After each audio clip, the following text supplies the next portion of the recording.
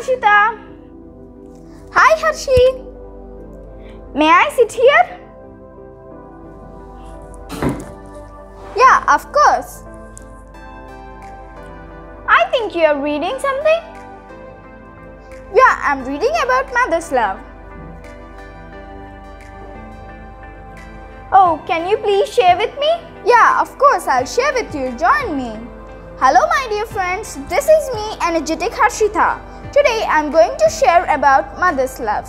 One day it happened that Thomas Edison came home and gave a paper to his mother. He said to her mom, "My teacher gave this paper to me and said, give it only to your mom." She took the paper and opened it slowly. Then her eyes were tearful. As she proceeded reading, she decided to read out loud to her loving child. "His son is genius. The school is too small for him and we don't have enough good teachers for training him. Please teach him yourself." Many years then, Edison's mother had died. Edison had become one of the greatest inventors of the century. One day, he was checking through the old closet and he found a folded letter which was given to him by his teacher for his mother. Out of curiosity, he opened it and read the message written on the letter. "Your son is mentally ill. We can't let him attend our school anymore. He is expelled from the school."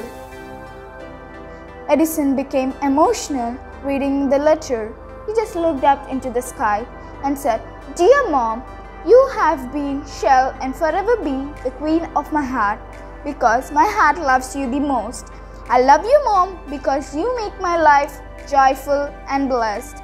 I am so privileged to be your son. You are the priceless joy of my heartbeats. Will remain so long my heartbeats."